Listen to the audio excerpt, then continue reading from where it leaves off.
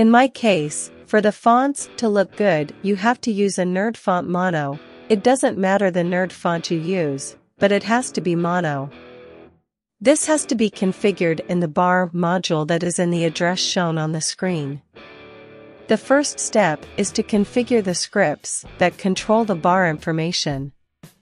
Each of the separations is controlled by a script, which can be made in Dash, Bash, Perl, and it seems to me that also in Python, but I do not remember, so you would have to see the documentation. The leftmost section is the one for the hard drive used. Fortunately, it works correctly, so we leave it like that. The next one is the one for the volume, which does not work, so we proceed to fix it. In this file, we have to configure if we use Meixsell or Pulsaudio. In my case, I am using Meixsell, so I am going to uncomment this line. This file had a bug in the programming. I already fixed the problem on GitHub, so you should not have any problem. The next problem to fix is the temperature of the processors. For this, we need to find the correct direction of the readings. This is a process that you are going to do manually, or you can install an application that detects the temperature automatically. In my case, I prefer to do it manually. And that's it, we have finished solving the problems that the bar had. Now we proceed to change the wallpaper.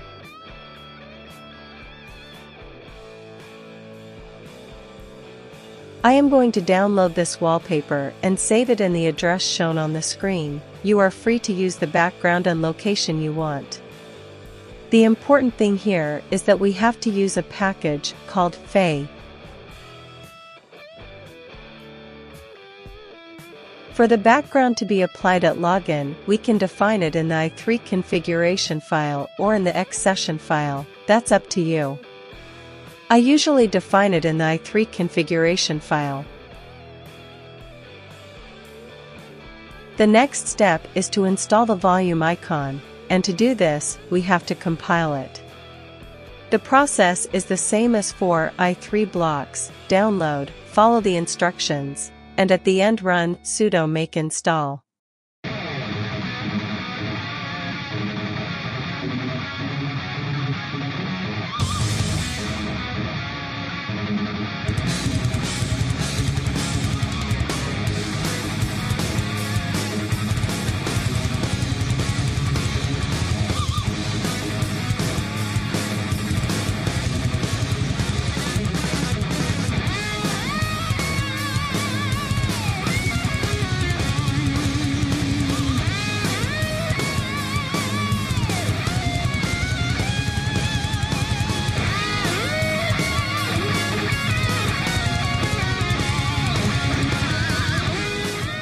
We see that the icon works. Now we just need to add it to the login. So again, you decide if you want to define it in the i3 configuration file or in the X-session file. In case you are using Fedora, Arch or Void, you have to use the command above. It is very possible that the buttons to increase the volume do not work. For this, we can use the i3 volume script. This program does not need to be compiled, as it is a simple shell script. We clone the repository and follow the instructions. We have to run a script depending on whether we use Meixsell or Pulsaudio, and we also have to specify the position of the bash script.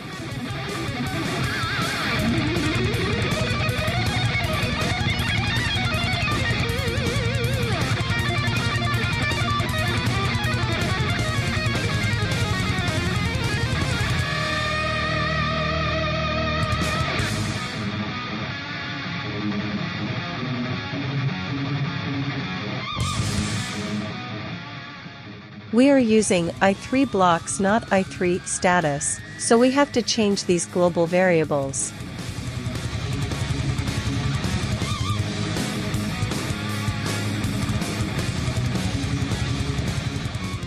And that's it for the volume. Now the volume buttons should work correctly. If it does not work, it is probably because you are not configuring the file correctly, or because you are using the Volumeicon script instead of Pulse Audio, or vice versa, or you did not give permissions to execute the i3 volume script. The configuration of the transparencies is controlled in the pcom file that we linked before.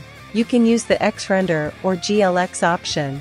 This depends on each hardware. You should try which one works better for you. I will leave you a link where you can learn more about the configuration of pcom.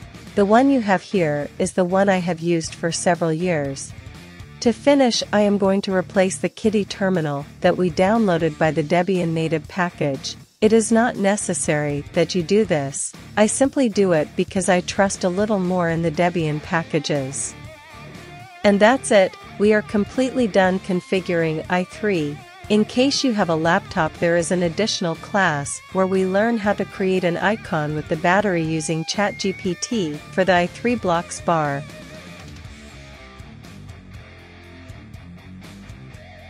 In the next video, we will do the installation and compilation of plugins for Rofi.